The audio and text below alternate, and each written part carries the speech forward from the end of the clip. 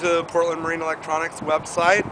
I'm Todd Carver, president of PME, and I'm here to talk to you about the TR-1 Autopilot by Garmin.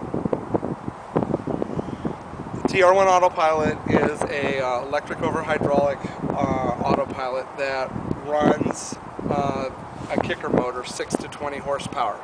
Okay.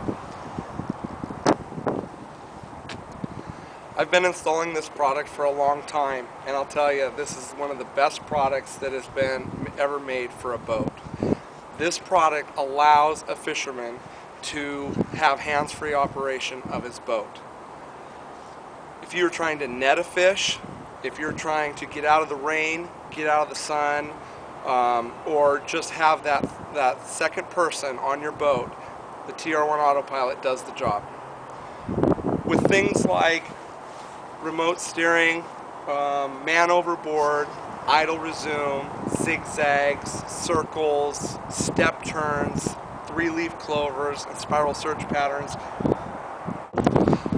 And what's nice about the unit is it interfaces into the GPS. You can do waypoint navigation, waypoint to waypoint, or route navigation, waypoint to waypoint to waypoint.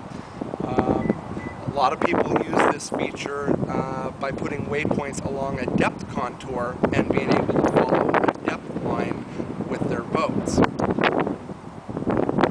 The man overboard feature of the TR-1 Autopilot basically does a Williamson turn, turns the boat around and brings it back to the same point. The idle and resume feature, if you hook a fish and you hit the idle button, it takes this motor down to an idle as quickly as possible. You fight your fish, you land it, and you want to go back to the exact same trolling speed. You hit the idle, the resume button, and it takes you right back to the exact same trolling speed that you were at. If you've already figured out that perfect roll or turn on your herring or spinner, you're right back in the same target as you were before you hooked the first fish. Autopilot also allows you to do zigzags, a slow S-turn heading up the river or across the lake, covers more water. There's a step turn feature that is a pre-programmed, determined distance or degree of turn, and about 10 different settings. Very common is the 15 and 30 degree turns. Circles can be done either by distance or by time. By time, you raise and lower the throttle and the size of the circle increases or decreases.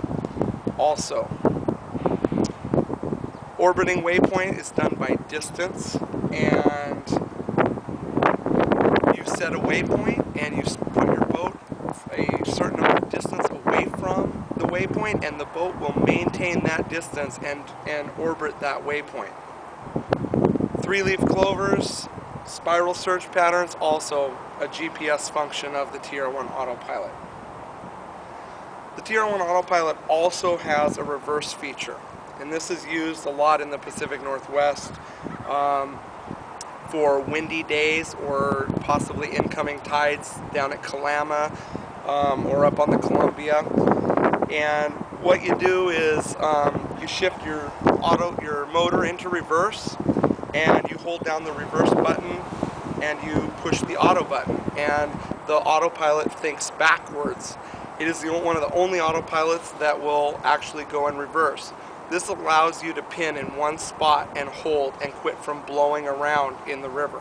Some of the benefits of the TR-1 Autopilot, one of the most important is the throttle control. Unlike your tiller handle here, that gets when you adjust your tiller handle on the river, you'll sometimes find that it's hard to find that exact trolling speed. 150 to 300 RPMs, depending on your motor brand, is the minimum adjustment. With the TR-1 Autopilot, you're going to receive 30 to 90 RPM increments on your throttle, adjusting your throttle. This allows for the kokanee fishermen or the salmon fishermen to troll into that exact speed that they're looking for, or get that precise roll on their herring or their spinner. Other benefits of the TR-1, like I mentioned before, is the reverse. Reverse is very important for people that are trying to fish in less than ideal conditions. This is the cylinder for the TR-1 Autopilot. It's the hydraulic actuator that moves the engine back and forth. And this is the bracket kit that holds the cylinder in place. These components are designed for saltwater, virtually indestructible now, and is overall really reliable. This is the pump manifold and ECU of the Autopilot. This is what does the hydraulic pressure and the steering and all the functions of the Autopilot. As you can see, a lot of people ask, well, where am I going to put this? They can be mounted pretty much anywhere in the back of the boat within about 6 to 9 feet of the motor. If you have any questions about TR-1 Autopilot you're thinking about putting on, please give me a call. Give me the opportunity to educate you on this product and what it can do for you.